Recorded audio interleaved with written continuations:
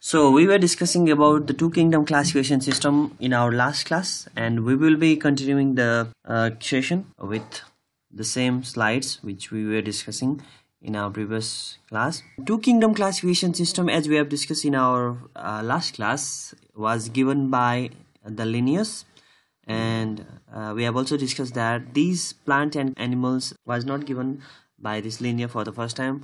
Instead, Aristotle has also divided the living organism as a whole in plant kingdom and animal kingdom. But here the Linnaeus has categorized whole living organism into two groups based on these specific characters.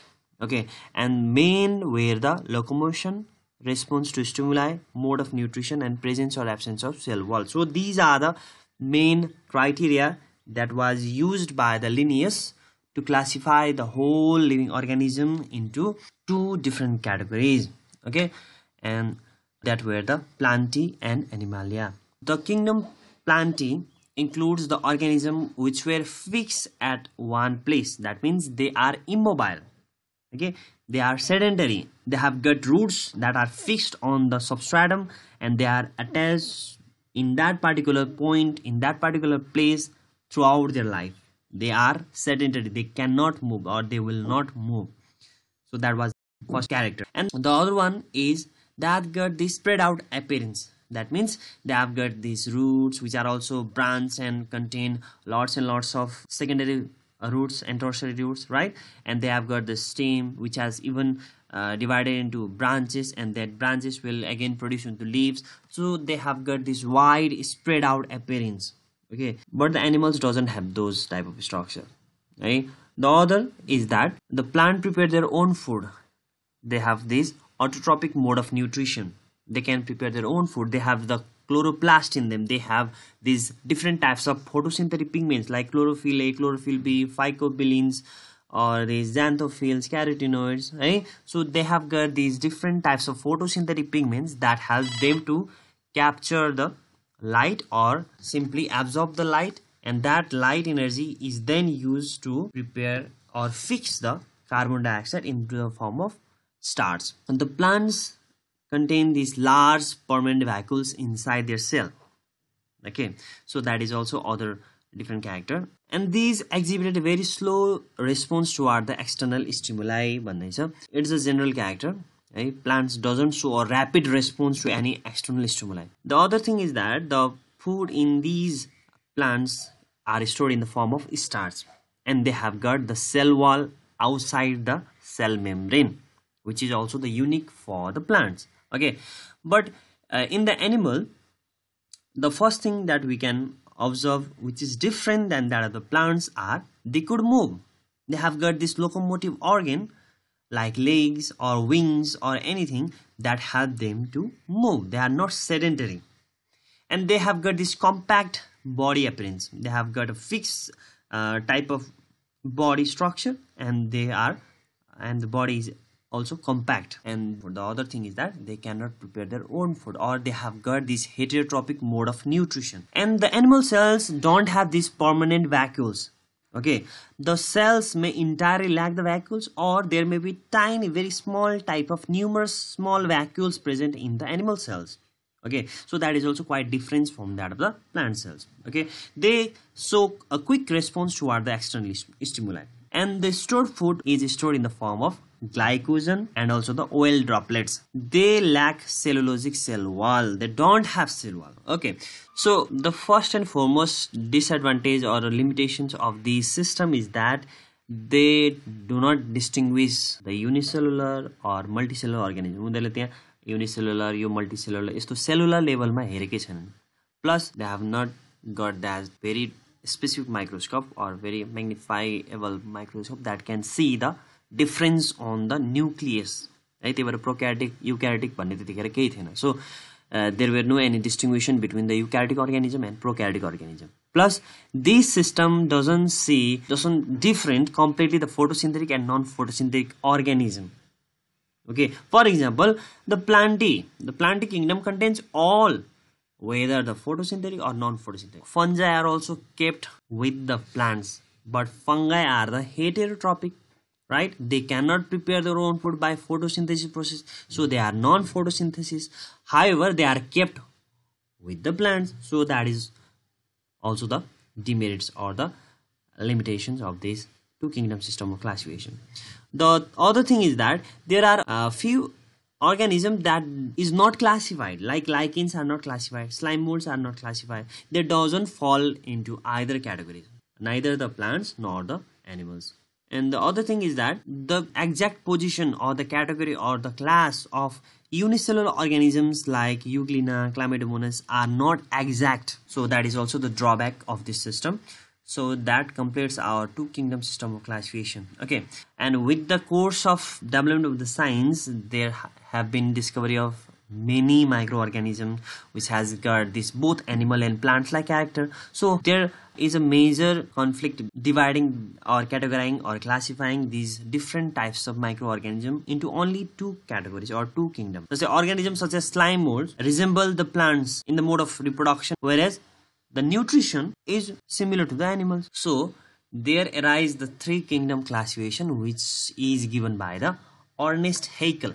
In 1866, Ernest Haeckel proposed a third kingdom and he named it as a Protista. So he introduced a new kingdom named as Protista, and he included all the living unicellular organisms in that particular kingdom. So Protista include the algae, the fungi, the protozoans, even slime molds and the bacteria. So all of these different types of organisms are classified under the new kingdom by the Ernest Haeckel. So the main demerit of this system is that this Protista contains a whole bunch of organisms that doesn't relate to each other. There is the heterotrophic organism, there are these algae which are phototropic or autotrophic, there are slime molds, there are even bacteria. So all of these different types of organisms that doesn't relate to each other are kept under a same kingdom named as Protista. So that was the major demerit of Ernest Haeckel classification system. Virus being the non-cellular were not kept in this classification system. अर्को demerit के पनि छ भन्दाखेरि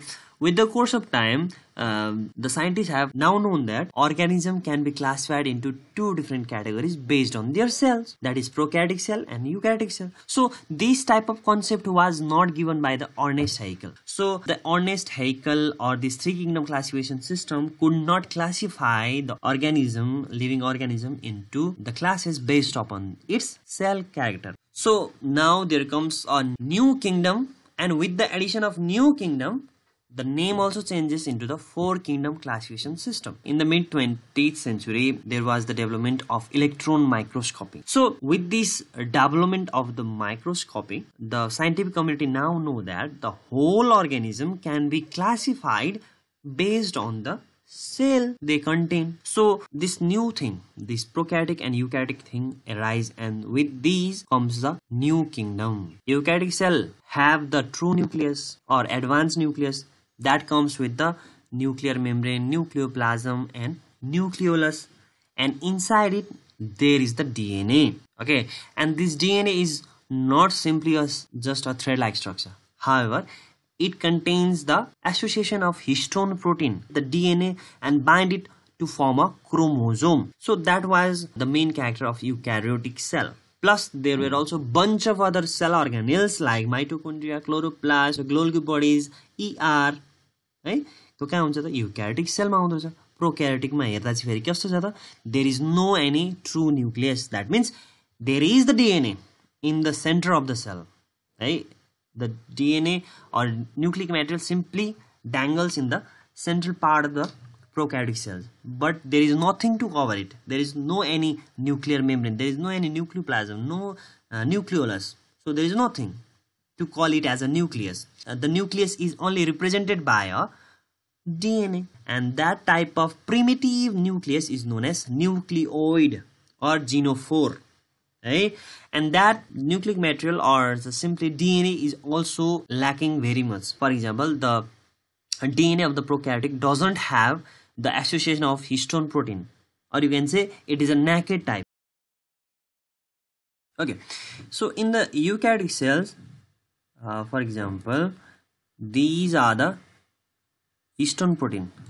Histone protein भयो यस्तो histone protein हुन्छ के. Histone protein 5 किसिमको हुन्छ, and this histone protein gave the DNA give the place to bind open. जस्तै यहाँ वरिपरि चाहिँ अब चाहिँ के हुन्छ त यसरी DNA बाइन्ड हुने हो है।